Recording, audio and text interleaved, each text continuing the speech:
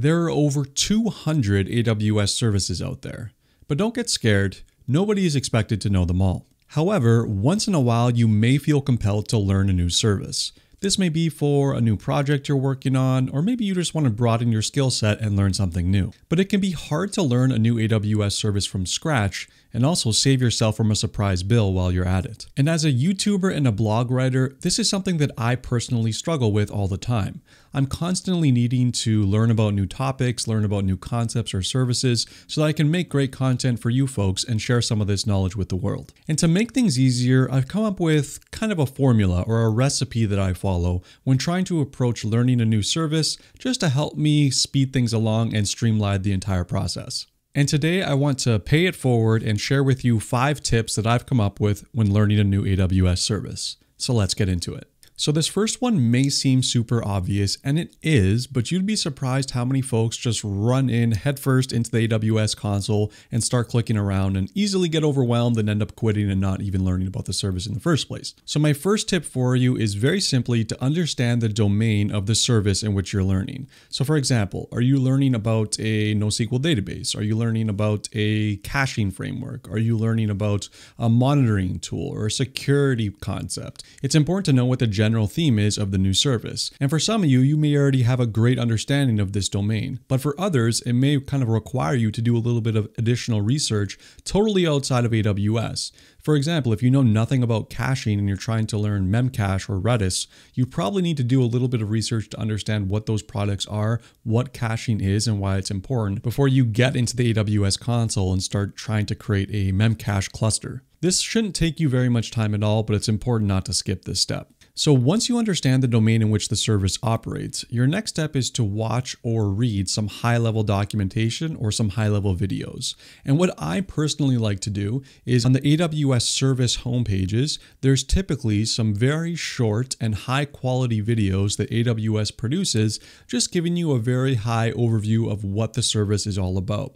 These are usually like 2 to 3 minutes long. I haven't seen one more than 5 minutes, and they're high production value as well. And what these do, at least for me, is give some high-level context and what are the core ideas here? What are the core concepts that you're working with? So just get some general understanding of what this service is going to be doing. Now, if you want to go a step further, and I like to do this as well before I move on to the next step, is I like to go to the AWS documentation, and almost every AWS service that I've come across has a core concepts section.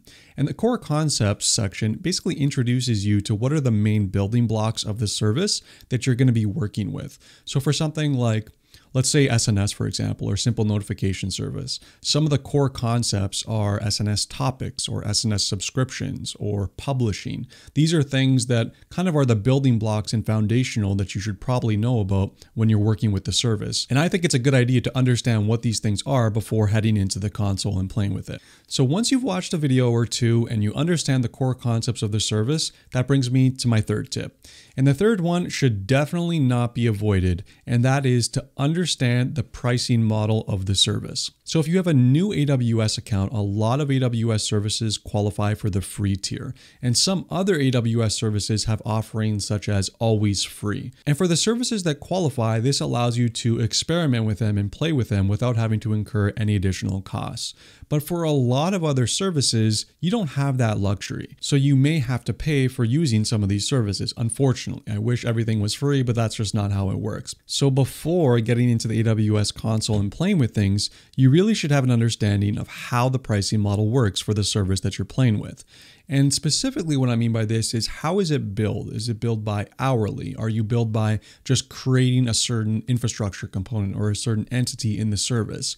All these services operate differently, but there are some general themes. And once you get the hang of it, it's kind of easy to anticipate how a service is going to be billed. But if not, you can be easily walking into a trap where if you select a particular setting in the AWS console, you may be paying a lot more than you would expect. So I've seen way too many people fall into this trap and just have a surprise bill at the end of the month. And it's not a good feeling to have to pay for something you didn't really mean to use in the first place. So spend some time, go to the AWS homepage for the service that you're looking into, and just read a little bit about how the service is billed. This shouldn't take you very long. It's something that can save your pocketbook in the future. You'll thank me later. All right, so after you understand the billing model, the next step is to actually start getting your hands dirty. It's time to go into the console and start clicking around and playing with these things. And I can't stress this enough. A lot of people like to say, oh, go ahead and start with using infrastructure as code or something like CDK or Terraform to learn a new service.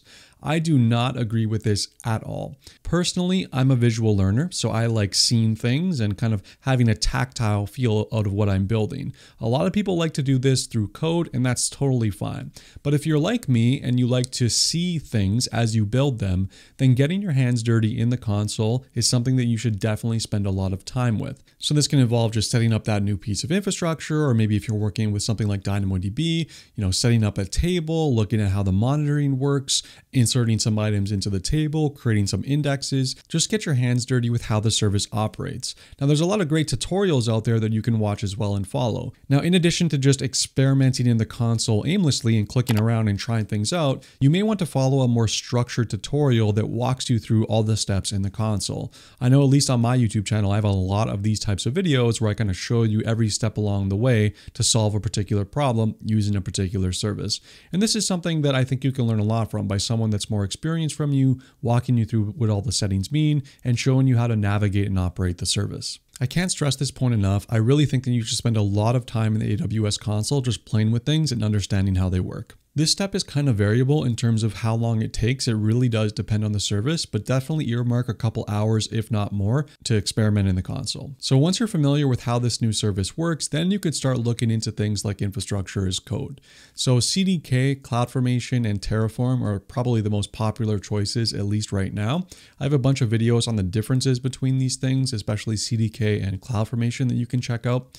But infrastructure as code is kind of how everyone deploys their infrastructure these days. People don't go into the console and click, click, click in an actual production scenario, or if you are, you probably shouldn't and should be using infrastructure as code. So at this point, you have a good understanding of what the service does, what it is, how it works, and now you're ready to play around with your infrastructure as code solution to figure out how do I actually deploy this thing out in the real world now. And if the time comes that you really need to use this service for some kind of real use case, you'll be more than ready to do so using infrastructure as code. So some of those tips may have been obvious, but this is kind of like the mental framework or the steps that I go through when I'm trying to learn a new service. I hope this was helpful for some of you that are struggling with this.